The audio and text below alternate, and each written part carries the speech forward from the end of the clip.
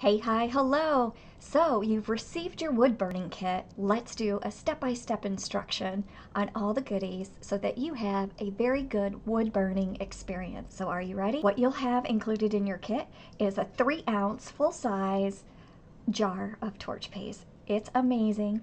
Now don't let that size fool you. A little goes a long way and you'll soon see.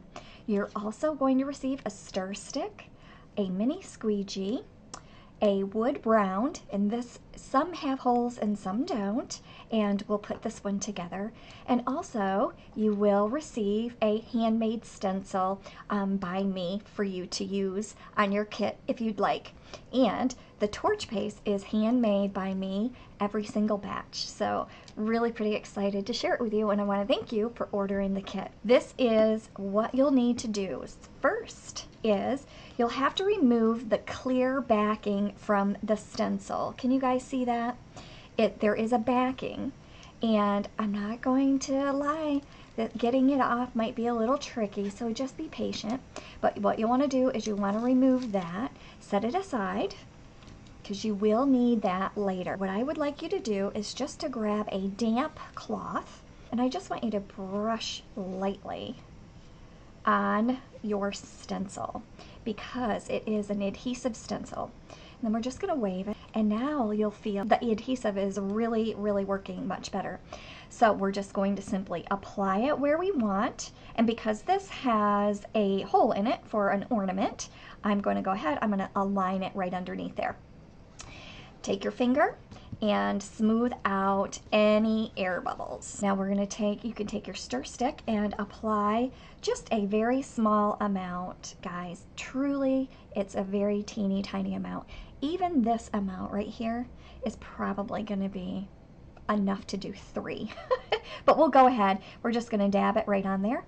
Now what is going to happen is when you take your squeegee, you want to take the angled side and you want to press down, and you want to make sure that you're passing that orange wood burn paste right through the design. Just as simple as that. All right, so once you have that done, I want you to scrape the excess up and off. See that? And you're going to add it right back to your jar, because like I mentioned, a small amount goes a very long way, and you're going to set everything aside. Now we're just going to remove the stencil just like this, and you'll see that it's orange, and so we're going to set this aside for a minute or 2. And the reason we're going to do that is that we're allowing the paste to absorb into the wood or whatever surface that you are burning. In the meantime, I want to show you how easy it is to wash the stencil, because as I mentioned, it is reusable. So I just have a little bit of water here in my bowl, and I am going to take that same cloth. I'm just going to wash away, as easy as that. So now, my friends, this stencil is going to be ready to use again. You will take it and you will put it right back on your clear sheet, just like that. Okay, and you can also pat it to dry. And oh, did I bring? I don't know if I have that with me. Let's just wipe that off. Pat it to dry, and you're good to go. We've had enough time for that to absorb, so now let's take our heat gun. It will only work with a heat gun, so a hair dryer does not get hot enough. So ideally you want the temperature to be about 400 degrees.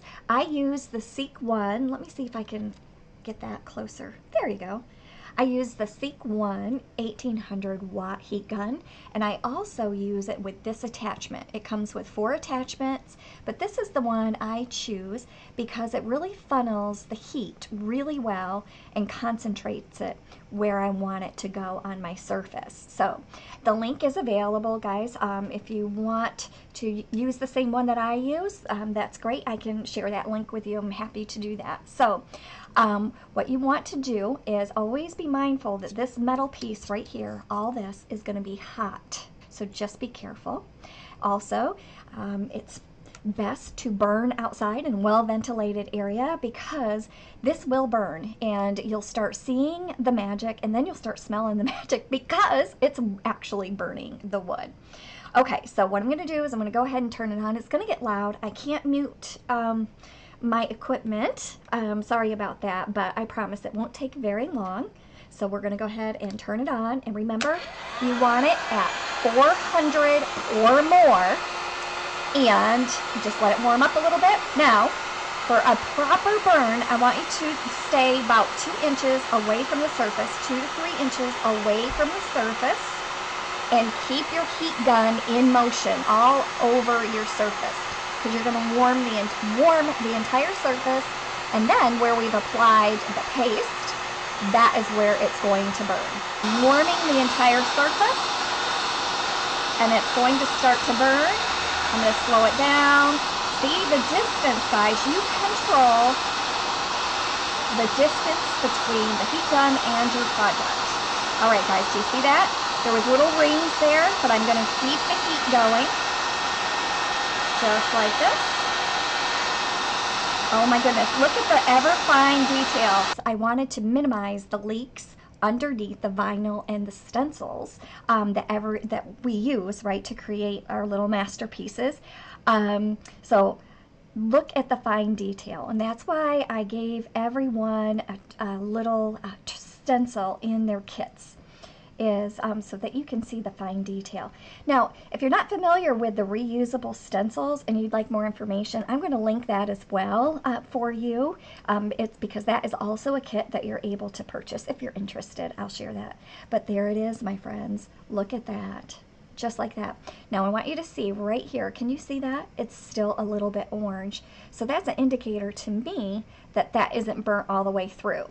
So I'm going to go ahead, I'm going to apply a little more heat, just like that. And it will turn that dark brown that I like. So the longer you apply the heat, the darker the burn is going to be. So that, my friends, is now fully burned and looking fantastic. Now I'm going to take my hand. It's warm. Look, it's not coming off. It's actually burnt, and you can smell it too. If you want to seal this, you're able to do that. If you want to stain over it, you can do that now as well. Or you can just leave it in its nice, raw, natural state.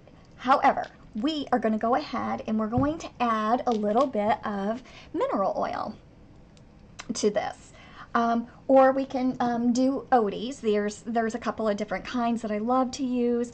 You know what? Let's use the Odie's. Just a little bit goes a long way with this, but you can use mineral oil, whatever that you want to use. You can to seal it. Just using just a cloth, just to apply it. See how it turns that just beautiful. And this is going to keep our wood nicely sealed and protected. But that, my friends, is your wood burning with heat project, and I want to thank you for purchasing the kit. If you haven't purchased the kit yet, they are they're in stock, and you can find them at torchpaste.com, or you can visit my Etsy shop, whichever you prefer. But I want to thank you very much, and if you have any questions, know that I am only an email away. You can contact me at info@torchpaste.com. And I'm happy, or message me, anyway, DM me, however you can get a hold of me, whatever platform that you're on, reach out to me. I am here to help you through the process. There's a little bit of learning curve, but I can guarantee that you will love this product, and I'm very excited for you to try it. Thanks so much, and you guys have a fantastic day. And if you like this video, if you like the product, please share. That'd be awesome. I would really appreciate it. Take care. Be well, my friends.